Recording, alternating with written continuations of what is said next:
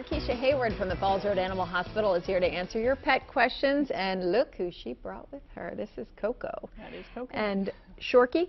She's a Shorky, so she's a Shih Tzu Yorkie mix. Oh, and she's so cute. Look at the outfit. Like, she's all done up for her TV debut.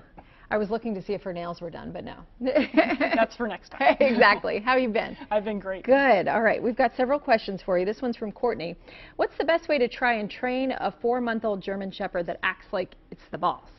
Yeah, that's a rough age because they're just getting past puppyhood into teenagerhood, which is a rough age for everybody. So right. Most important thing is to do puppy classes, work with trainers, make sure they're socialized.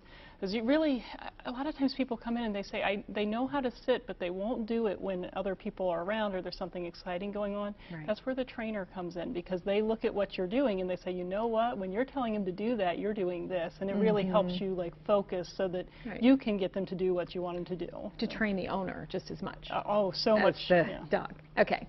This question is from Tamara. I work a lot, and when I'm gone, it seems like my cat is on everything. How do I keep my cat off of my stove, counter, or out of the sink and the tub? You want to make the areas that you don't want them to be less pleasant than the areas you do want them to be. So they have special things you can buy that are like little mats with little nubs on them and that kind of thing that you can lay on those most important areas. And then make sure they have great areas like climbing trees and that kind of thing that's really fun to hang out in, so they're going to want to be there. Is it true that they don't like to walk on tinfoil? That's true for a lot of cats, not for everybody, unfortunately. Okay.